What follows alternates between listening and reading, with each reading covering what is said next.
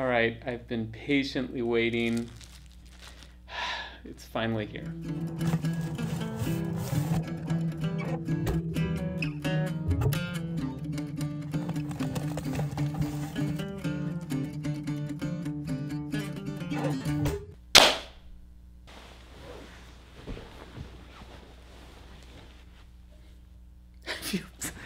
I feel so low.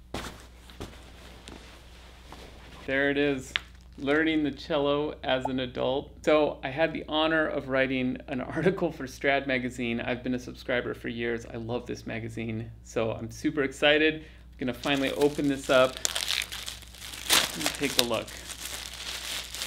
All right, so here we go. Here's the cover. Oh, there he is. All right, so there's a little picture of me. Let's skip to, boom, there we go. So, never too late to learn. I wrote about a 2,500 word article talking about my experience learning cello from scratch at age 25. As a through line kind of throughout this, it's kind of looking back on my journey and what I've learned the hard way. And a big part of that was this concept of perfectionism we have as adults, and how, in my opinion, I actually think perfectionism is as much of a hindrance as it would be a help. I mean, I think I had kind of a different start than a lot of the adults I encounter. You know, they're very type A, they're very successful, and they want to do things right from the start, and that can actually become almost too much of a hurdle to overcome for many of them, because it's like, how can you do something perfectly the first time? So you're kind of they're not even ready to embrace true beginnerhood. And I think that's where there's a lot of friction, especially for us adult learners. You know, I have actually, before cello, I have a background in creative writing.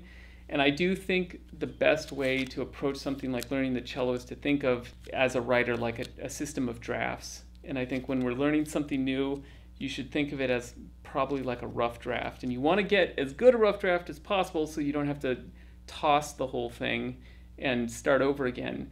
But if you try to sit down and be like, okay, I'm just going to sit down here and make a final draft, it's so much pressure. It's not conducive to learning or to, you know, experimentation, playing around, enjoying yourself. For me, actually, when I started cello, I just went crazy with it, and I was just pushing as much as I could. I wasn't really super worried about technique. I wanted to do it correctly, but it was more about just trying, almost like karaoke. Like, if I dream it hard enough in my mind, I'll just like move my hands and it'll just sort of happen.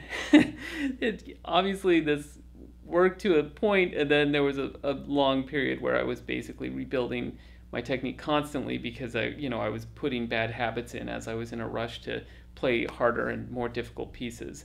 But in the end, I think it actually was a great way to get started, because I didn't feel this embarrassment of being a beginner, and also this need to do everything perfectly the first time. But you know, this whole thing kind of reminds me of, it's one of those earlier videos I did called My Dirty Little Secret, where I talk about basically this. I had this red A on my chest. I felt that meant adult learner, and I was always trying to hide that when I would do gigs and make small talk with people on the gig, or, you know, just anytime I was talking to anyone, they were like, when did you start learning? And I just never wanted to be like, oh, you know, 3 years ago. I felt like they were going to instantly judge kind of what I'm capable of, how good I could possibly be. And it's just kind of funny to me that, you know, as recently as maybe 5 or 10 years ago, I would totally still try to play down the fact that I started at 25. And now I'm just thrilled with how my career has ended up, and that I, you know, have this YouTube channel and my blog and website, and I really focus on helping adult learners. So yeah, I actually did struggle writing this a little bit, and it was something I want to share just because I think it really correlates with a lot of adult learners of the cello, which was this kind of imposter syndrome slash, you know, a little bit of shame, embarrassment, just discomfort with where you're currently at and what you're doing. I mean, I'm very happy with my journey and how everything's happened. But I mean, here's, for example, on the cover here it says learning cello as an adult, and right next to it is Joshua Bell. And it's like, what am I doing next to Joshua Bell? The first attempts at writing it were very difficult for me because I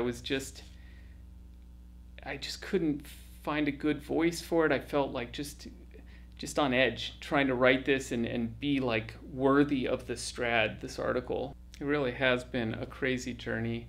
I mean, I started at 25. I got obsessed with classical music around age 23, and I was listening, but I just didn't understand anything, like what the key of C is, or when I'd read these articles. So it's like, okay, let me just try an instrument. At 25th birthday, I got a month of cello lessons and a rental cello, and then within 3 weeks, I was completely hooked.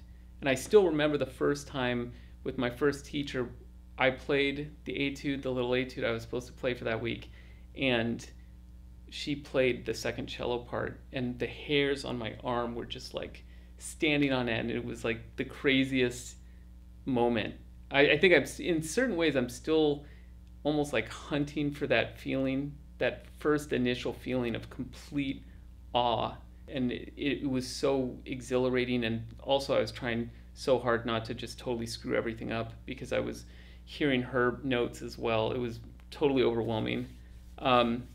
If I could give a final message to adult learners of the cello, please stick with it. It's worth the struggle. I get so many messages in my inbox these days, either like they started as a kid and let it go, or even started as an adult but then felt discouraged and stopped, and they're looking to get back into it. I mean, let's face it, the cello is a hard instrument to learn. I can attest to that. And sometimes you hear like, oh, it's just, you got to enjoy it. Enjoy the experience. It's not always enjoyable. I'm pretty open about sharing this all the time, but my journey has been, peaks and a ton of valleys as well. And it's really important to just keep going and try to push through the hard times, because for every low there's going to be a high, and then you feel that rush of success and fulfillment for kind of getting through that harder period. I just want this article to hopefully inspire you and let you know that if you stick with it, great things can happen. All right, so I would highly encourage you to please pick up a copy of this month's Strad. It's the June 2022 issue. You could also purchase a digital copy. I'll have links below for both of those. And they also did a kind of 20-minute podcast with me, and that's out now. There's a link below as well. So if you haven't subscribed already, please consider doing so. And thank you so much for watching. I'll see you next week with something that's really going to help your knowledge of the fingerboard and your left hand. See you then.